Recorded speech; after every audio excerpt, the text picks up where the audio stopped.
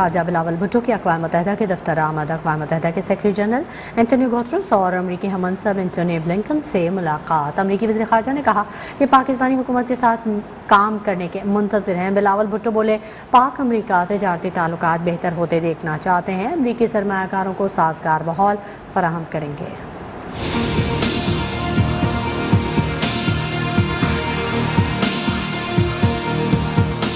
وزیر خارجہ بلاول بھٹو کی اقوام متحدہ کے دفتر میں سیکرٹری جنرل اینٹونی گوترس سے ملاقات۔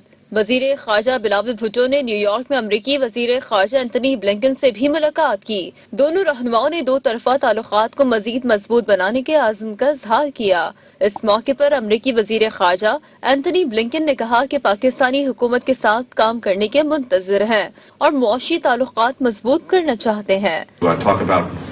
The many issues we're working together. We want to focus on the work we're doing to strengthen our economic and commercial ties between the United States and Pakistan. Of course, focus on regional security.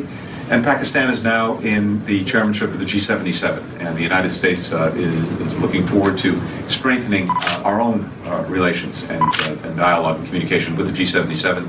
I look very much forward to speaking to the Foreign Minister about that. But in short, welcome to New York. It's very good to have you here. Very good to be with you. وزیر خارجہ بلاول بھٹو نے کہا کہ پاکستان اور امریکہ کے تجارتی تعلقات بہتر ہوتے دیکھنا چاہتے ہیں، امریکی سرمایہ کاروں کو سازگار ماحول فراہم کریں گے۔ I also look forward to the opportunity to increasing engagement between Pakistan and the United States, working with yourself and your administration to improve trade relations between Pakistan and the United States and create opportunities for American investors and Pakistani businessmen and American entrepreneurs to work together.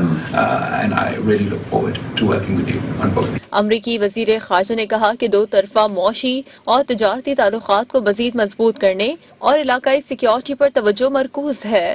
وزیر خارجہ بلاول بھٹو نے وسیع البنیاد اور کثیر الجہتی پاک امریکہ دو طرفہ تعلقات کو مزید مضبوط بنانے کے عزم کا اظہار کیا۔ وزیر خارجہ بلاول بھٹو نے اطالوی ہم منصب لویجی ڈی مایو سے بھی ملاقات کی اور دو طرفہ باہمی دلچسپی کے امور پر تبادلہ خیال کیا گیا۔